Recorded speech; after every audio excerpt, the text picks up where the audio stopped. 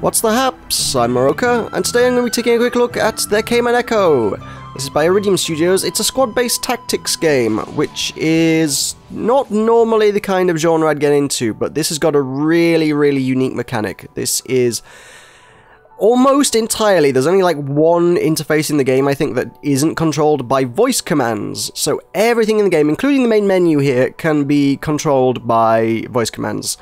So there's a push-to-talk feature, so if I press spacebar, I can then, it'll sort of mute the music a bit, and it'll allow me to talk, and while I've got spacebar held and the music's slightly muted, anything I say will be recognized as a command. Obviously, I'm not saying anything that it'll recognize as a command right now, but if I were to say, press space and say, options, it'll bring up the options menu, which is really, really cool.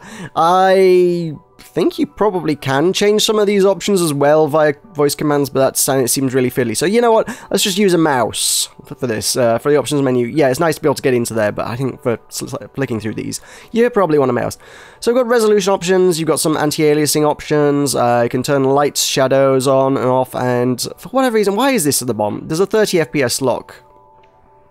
I can only imagine there must be some issue with certain configurations of machines that the game doesn't run if it's not locked to 30 frames per second, but I can't envision any circumstance in the world where any human being would possibly want that to be on. But that's there if you want that on. Good lord.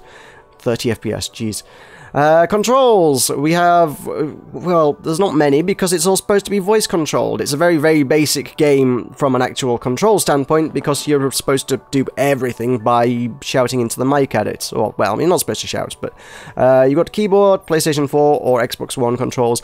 I can't get Xbox controls to work, although I will say that it does say Xbox One, and I do have the Xbox 360 controller, so that could be the issue, but certainly when I was trying to get my 360 controller to work, using the shoulder bumpers for push-to-talk, it just wasn't having it. It wouldn't register my voice. It was just saying, come on, speak, why are you not speaking? Come on, say things to me. Your character in the game is Sam. It's like, Sam, say things. Sam, you're supposed to talk here. Sam, do this. I'm like, I'm holding push-to-talk. I kind of figured that having a control in my hand and just using that for push-to-talk would be a nicer way to play the game than having to sort of hover over my keyboard the whole time and press space, but it's not having it for me. I don't know why, I can't figure that out. It should work, I would have thought. They're damn near the same controller, it should work, it doesn't for me. I can't speak for anybody else, maybe other people have better success with the 360 controller. I couldn't get that to work at all, which is really annoying. We've got audio and language, so you can kind of, you can tweak things a bit to calibrate your voice. There's another menu that's better for that, but you got your audio options there on lots of sliders, which is nice. You can change your voice sensitivity there. Medium seems to work out fine for me. We've got miscellaneous. I'm not even sure what some of these are. I don't know what Intel RealSense is. I think, oh wait, no, I'd tell a lie, I do. There is a, I probably shouldn't have that enabled because I can't do that, but there is another control method where if you've got a webcam enabled, you can actually move the camera around by waving your hands in some strange manner in front of the webcam. So you can control all the characters on the screen by using your voice, and then you can move the camera around by flailing around like some sort of idiot, which, I don't know, maybe people get their kicks doing that. I don't think that's for me. So we've got difficulty moderate. I'm really bad at this sort of thing. I feel like maybe I should step the difficulty down, but I've managed so far. I don't know why this is here. We've got blood type. You can go blood type. You can, I don't know what that does. There's blood type A, B, and O. What the heck is that about? I wish I knew what that one did. It's strange. Anyway, now if we head back out, we have voice calibration. There we go, we have voice calibration. So we've got the mic volume there. That is actually going to be controlled by Windows, and if you change it, I will change it in Windows. So I turned it up at first, and then I realized it ruined several of my recordings because it actually changed my Windows microphone settings. So yeah, be careful with that one if you do anything like me where you're recording anything. So I've kind of left it back where it is. Got your voice sensitivity there and language. The language, basically, it can be played in other languages and it can be played in other accents. So if we go there, if you have an American accent, you can set it to United States and it will pick up your American twang. If you have an English accent, like my good self, you can leave it on that. If you have an Australian accent, you can play it on that. If you have a Canadian accent, you can play it on that. If you have an Indian accent, you can play it on that. It takes into account quite a lot of different accents, which is quite cool. I thought there were some other language settings in there, but maybe that's to be done through the options menu, I think. But certainly, it's got a few different it's got a few different accent options. I will say English comes in a lot of different accents, and there are a lot more accents than that in the world for English, so a little bit limited, but very nice to see that it's there, so that's cool. And then you got this bar that says whether you're too loud or too quiet or whatnot, and honestly, I've never found a setting that the game likes a lot. It's always either complaining I'm slightly too quiet sometimes and slightly too loud on other occasions, but hey-ho. So say loud and clear to test recognition. See, I apparently peaked it there. I don't believe I did. Certainly if I go and check my footage, I'm pretty sure I didn't peak it, but yeah. At any rate, we should probably actually have a look at the game. So we can say play. I'll bring up a bunch of save slots for us. So I'm up to mission 7. So if I hold that and press say play, or I should probably not hold the command before saying a bunch of stuff. Let's just say play. It'll launch the mission for us. This is great. So we'll get a little bit of preamble, I think, with a bunch of voice acting. So I'll shut up for a bit and let you listen to some of the voice acting because we've got some good actors in there. Flash news update. What is it, Val? This facility was working on some interesting new PDE tech. If you grab the newer models from the supply room, you can switch to either of 2 alternate weapon types. So, the pistol and 2 others? Yep. And you get another accessory slot. It's like Christmas. Oh wait, Miranda doesn't celebrate Christmas, does she? No. Well then, Hanukkah or So whatever. you got Corin, I believe, is Will Wheaton, and you got Val is this mysterious shadowy figure who's giving commands from I don't know where, she's just in your earpiece the whole time, who's Ashley Birch. And it's got a little bit of the same issue I kind of said Gravity Ghost had, because Ashley Birch keeps popping up in a lot of stuff. And I feel like Ashley Birch, a lot of the time, just plays Ashley Birch. She's this mysterious, shadowy agent who's giving mysterious orders to you. And a lot of the lines she delivers are sort of very quirky, weird, slightly strange, and it's like, these are lines from Ashley Birch, i.e. the character from Hey Ash, What You Playing. These don't belong to some shadowy overlord figure watching over you. I don't know, it doesn't quite feel right. It's amusing in its own kind of way, but it doesn't quite work. But there you go. Ashley Birch admittedly was in Life is Strange, and she played an excellent character in that, because I didn't even realise it was her until I checked the credits. So clearly she does know how to voice act. It just seems like most of the characters I've ever seen her play, or heard her play at any rate, all seem to be very, very, very similar. I don't know, strange. At any rate, we have a loadout section, we have a selection of weapons, we have 2 of each of these weapons that we can give to the characters, and then we have each of the characters then has 2 accessory slots, and we only have 1 of each accessory. So you need to kind of divvy them up amongst your team. So we've got the charge gun is kind of like a grenade launcher kind of thing. It fires a ball of attack, which does a big AoE effect.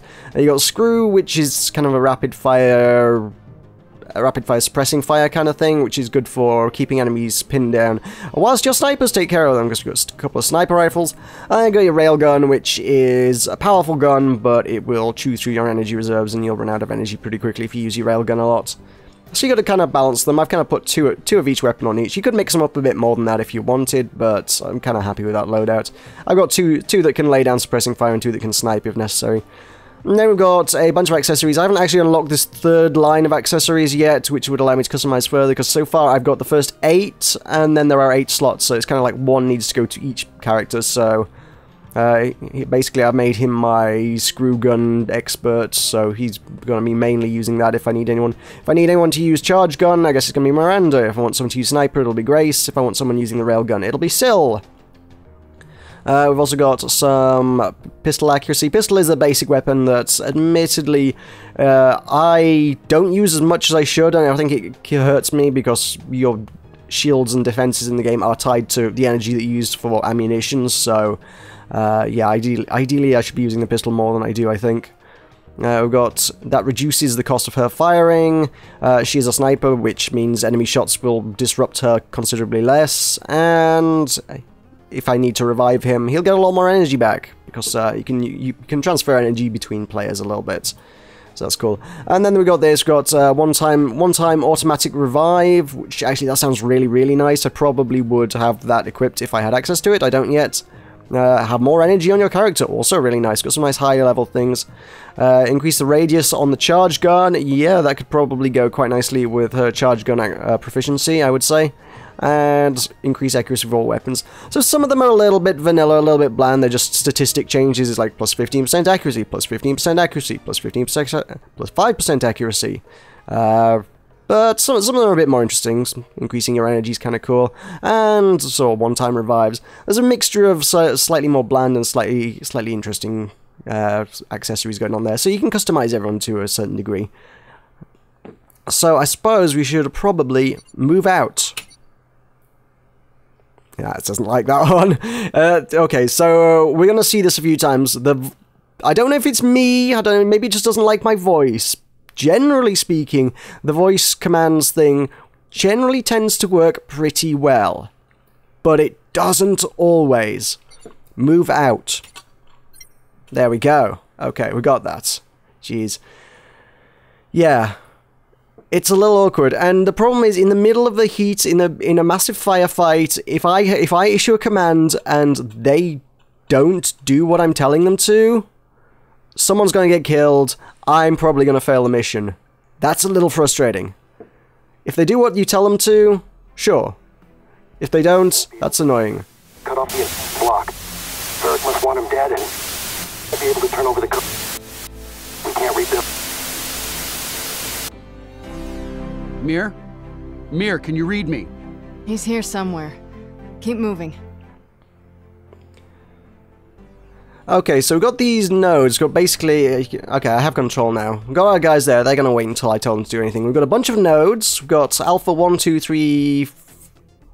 1, 2, 3, and 6, I guess? Where's 4 and 5? 4's down here. 7's over there. 5 and 8 there. So these are going to be locations that we can move our guys to. I can tell them go to certain places. If I tell them to do a command on my mark, I can queue up a bunch of commands together and move them all on my mark. We can tell them to open fire on specific targets. All the targets have a number. We've got this guy here is number 3, this guy's number 2. The red guys have more health than the others, so they're going to be tricky to take down. We've got 4 and 5. I will say there are a lot of cutscenes in this before. Some of the missions have a little bit of more preamble than that before they get going, and you can't skip them, which is a little annoying. If you quit a mission halfway through and you need to restart at another point, you're going to have to watch everything again, which is kind of annoying. And there are a lot of fairly tough guys in this. I'm not sure how well I'm going to be able to deal with this mission. I may fail this. That's actually quite a lot of guys. Like, a ton of guys. Oh my word. There are 25 guys in this. Alrighty, so what I want is... Let's take... Grace equipped sniper. Yeah. Okay, there we go. She's equipped sniper. Grace, move to Alpha 2 on my mark. Grace, Alpha 2 on my mark. And for some reason it's queued it up as Delta 2, which is not ideal. See what I mean about this not quite working? I mean, the whole point of the phonetic system is that it's supposed to be able to determine between them a little better. Oh no, I've been ill the last few days, so my voice is just a little bit congested at some times, so it's like, is that causing issues? It could be, but, well, it shouldn't. So now it says Grace go to Delta 2 on my mark, which is not ideal. I don't want her doing that. Grace Alpha 2 on my mark. There we go. Okay, that's... Tell you what, actually, she might do both there. So, clear orders. Cancel orders. I forget what that one is. Cancel commands? Yeah, okay, right. So, everything that was on my mark has just been cancelled. Grace Alpha 2 on my mark. Cool. So, when I say mark, she will go to Alpha 2. I want... Corin Alpha 3 on my mark. Miranda Alpha 1 on my mark. Sil Alpha 1 on my mark. Okay, so they're all queued to go to certain locations. So as soon as I say mark, they're going to go to where I've told them to. Whether these are the right places for them to go to, I don't know. There's obviously a very limited number of places you can order them to go, but that's by necessity as part of the design. You can see there's 2 little battery symbols by each of their names. That's how many times their energy can run out. The number, the 100 by them, is their shields. If they take damage, mark. Let's get them moving. If they take damage, those shields are going to deplete. If they use specialist weapons like a sniper rifle, they're going to deplete even more. This probably isn't going to go too well for me, I suspect. Okay. Grace, focus fire on target 2. Well, you hadn't had a target assigned before. She's a bit snarky. Corin recharge. Okay. Corin Alpha 2. He's taking a lot of damage. I want him to get out of there. Okay. Everyone focus fire on target 1. Yes, sir. So I got a sniper picking him off, probably. That should go okay. One more off the field. Grace equip pistol. Can't go any farther. We need to hit these switches in order to open the door. These rooms seem to have some extra battery packs lying around. One for each of you. If you clear them out, you should be able to grab them. Okay, that is useful to know. That's kind of cool. I haven't seen that mechanic before. I was kind of, early on I was like, are we going to get replacement battery packs, or is it once they're gone, they're gone? So it's quite nice to see that there are some levels where they're actually willing to give you more of them. That's cool. Admittedly, I'm pretty okay for batteries for a lot of my guys. It's usually once you're below 20-25%, you kind of want to be looking to recharge them. If they hit 0, they will fall, and you'll have to sacrifice a chunk of another character's energy. I forget how much. I'm not sure if it's like you sacrifice like 50% of energy to revive them for 25%, so you don't want to be doing that, if at all possible. Of course, you're then interrupting the flow of combat as well, so you really don't want to do that. There are 4 guys in this room. Can we take 4 guys out? Okay. And we've got... There are 4 rooms and presumably 4 battery packs. And we can open the next section just by going to these doors. This seems... I don't know, this seems unnecessary. It seems like I would be going and fighting a bunch of guys for, like, no reason. I'm not quite sure I grasp what's going on this level. I don't know why I would want to go in and fight a bunch of really tough dudes when I could just go and open the doors. Okay, right, let's move them out. So, Corin Echo set... Does not look safe, Sam. No? So, that's a bit weird when there's like, oh, you're not talking loud enough, but I trailed off halfway through that command and he still recognized it. So, okay, they apparently don't want to go to Echo 7. Do we have to clear out these rooms? Okay then, alright. Let's figure out what we want to do. So, Corin Delta 6 on my mark. Miranda Delta 6 on my mark. Grace Delta 4 on my mark. Sil Delta 5 on my mark. Mark. Mark. I probably want to get 17 down first. Everyone focus fire 17. No, they're not listening to me. Everyone focus fire on 15. Which one's the railgun? I can't actually see which one's... Can't see which one's using a railgun here, to be quite honest with you. And no one's listening to me. Everyone focus fire 15. Everyone fire 15. Are any of my guys down? Grace reload. Grace recharge. Grace recharge. Okay, good. I want to take out the heavy guy first, really. I'm under 20%. Miranda recharge. That could have gone worse. Oh, we've got to clear the next room as well? We've got to clear all the rooms? Good lord. So, what, oh, are you saying I should send some guys around to Echo 2? I guess you are. Alright. Okay. Corin Bravo 8. Miranda Bravo 8. I will at this moment take the time to pause game. Ta-da! Command alias. We have some alternate commands. Admittedly, actually, I had set some custom ones here, and it hasn't remembered them, which is concerning, because I could have used those, and it wouldn't have done much. So, we have names of soldiers there. You can, some of the commands have alternate ones, so free commands is all units, or I've been using everyone. That works totally well. For whatever reason, that's one of the default ones, so you can say all the shorties in the club, apparently, and it will recognize it. You can put in custom stuff. It will recognize things. So, commands, move to, or you can then say instead, if you're really wacky, there's a party at. Great. So, focus fire on, shoot, attack, kill, on. Yeah. You could do that.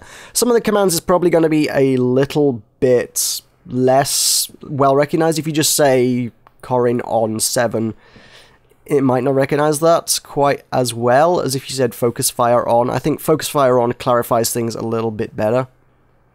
So you got a few different options for combat. So you can revive people, hold position, continue, shields up, shields down. I don't know why you'd want to put shields down in the middle of a firefight. That seems stupid. Got names of all the areas. You could rename them if you want. Numerics, you can rename them. I think the easiest one to demonstrate things. In fact, you've got. In fact, you can queue up multiple marks. I guess you can have on mark 1, mark. I wonder if you can have mark 2.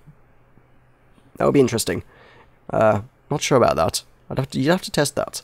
That'd be really complex if you're like, okay, everyone do this on mark 1, everyone do this on mark 2. But you could execute some really interesting mechanics if you could do that. I'm not sure whether you can. I like that zoom in has enhance. God damn it, really? Zoom 2 has an interesting custom command that I totally didn't put that in. That's a default one, I can tell you that much. What the heck? Why is that there? That doesn't even make sense.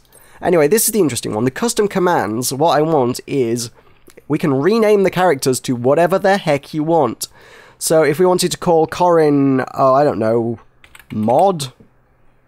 If we wanted to call Miranda, I don't know, Alzorath?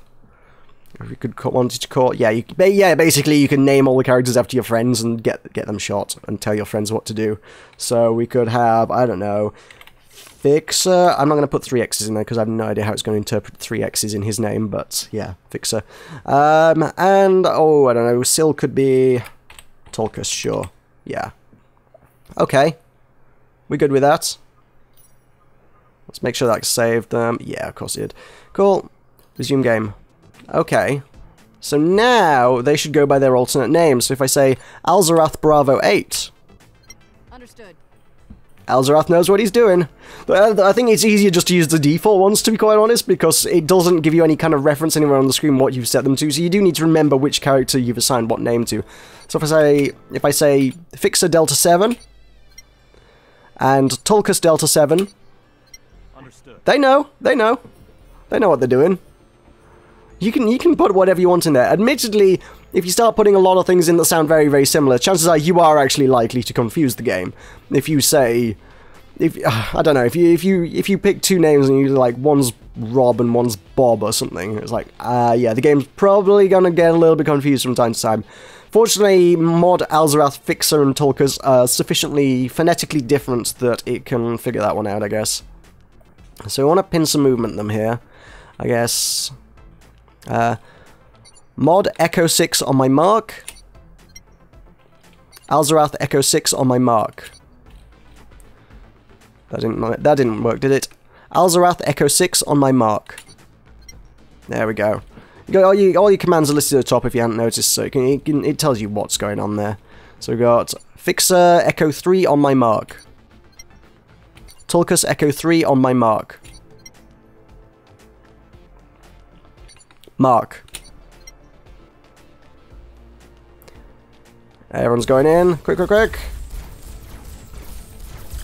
Everyone focus on 25. Tulkas recharge. Oh, he's down. God damn it. Grace recharge Tulkas.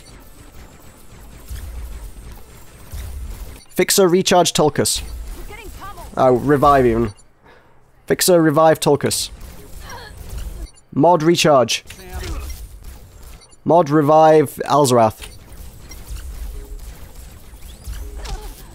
There we go. Okay. Grace revive Syl. Miranda recharge. Copy that. Grace revive Syl. She's gonna get herself killed. Grace recharge. Oh no. Syl recharge. Okay, well the room's clear. That was a thing that happens. Syl revive Grace. That room didn't go very well. I will say that much. Boom. There we go. Oh, Syl had the extra buff so that he revives people more powerful. I figured he got more energy from that, rather than anything else. And then each of these rooms gives them 1 battery each. So actually, it's a fairly flexible level. That's okay. That's kind of cool. So can I get round behind this room in any way, shape, or form? I guess I don't need... I feel like I don't need to take these guys out, right? Everyone Echo 7? Yeah, they're just happy to... Yeah, okay. I was just kind of wondering whether I have to take out the other half of the map, and clearly I don't think we do. We need that door open. Hit the switch. Activate override. If there's specific commands specific to things like that, it will give you them. Just need to be pressed simultaneously, apparently. Get someone to the other side as well. Alrighty. Alzarath, Charlie 7. I keep having to do... it's not ideal using the alternate names, because I keep having to do these mental gymnastics where I'm like, what did I rename that one? So, Alzarath, Charlie 7. Alzarath, Charlie 7. If you... Oh, okay. It's totally not hostile, it's in the middle of a corridor. Okay, fine. Fine, let's head back. Everyone Bravo 8. So they're gonna take the really long way around, of course they are. So well, I guess that makes sense. It avoids... There's a big open doorway there with a firefight going on in it. No, they're gonna go through the... You guys take the strangest routes. You guys really do. This is very bizarre.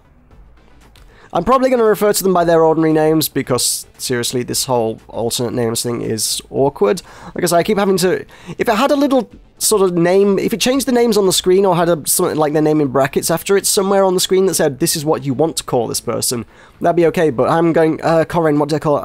Oh, that was Mod, right? Miranda, what do I call... Oh, what was that? Oh, Alzarath. Yeah, okay. It doesn't... It's not ideal. You can do it, and that's really cool that you can do it. Voice activation technology and voice commands and stuff is, like, the coolest technology to me. It really is great, but it's confusing as anything. Okay, so, if we say... Let's see, what do we got in this room? We've got a tough guy down at 6, so... Syl Bravo 1 on my mark. Miranda Bravo 1 on my mark. Corin Bravo 3 on my mark. Grace Bravo 3 on my mark. Mark. If you say so. Everyone kill target 6. Too hot for me. Sam, clear it out. Okay, they're gonna get... The energy's low, Sam. Corin recharge. You got it, Sam. Syl recharge. Output energy levels are... Syl recharge. Syl recharge. Syl recharge. And there's an example of someone not listening and getting killed. Grace recharge. Miranda Bravo 2. Miranda Bravo 2. The energy's low, Sam. I'm under heavy Corin recharge. railgun. Everyone focus on 8. Got it. Okay, he does. Everyone's clearly not focusing on 8 because they're hitting 10 there, but okay. So this is what I mean about voice commands being a bit finicky. Had Syl actually recharged when I told Syl to recharge? Or had I, you know, done a mouse input of some sort? Because you can do a mouse input with these things. You can click on someone and say, hey, do this, do this, do this. I can say, hey, go... Revive Syl. I didn't say Corin, I clicked on Miranda there, so I expected Miranda to do that. It's a bit finicky at best of times, I guess, but... There we go. Okay, everyone's up. Everyone's gonna go get their batteries. Corin is now actually a battery short, I guess. That's interesting, because two of those guys didn't pick up batteries. You'd have thought there would have been 4 in there. You'd have thought Corin could have taken 2. Apparently that's not how this one works. So I guess we have to pin some movement the next one, but that one's going to be tough again. Okay. Some of these guys I'm kind of feeling like I should recharge. Sil, recharge. Sil, recharge. Sil, recharge. Sil does not want to recharge. Tulkas, recharge. Understood. Ha! He understands the name Tulkas better than he understands the name Sil. Right, sure. Okay. Tulkas Bravo 8. Tulkas Bravo 8. Grace Bravo 8. If you say so. Corin Bravo 7. Miranda Bravo 7. Miranda Bravo 7.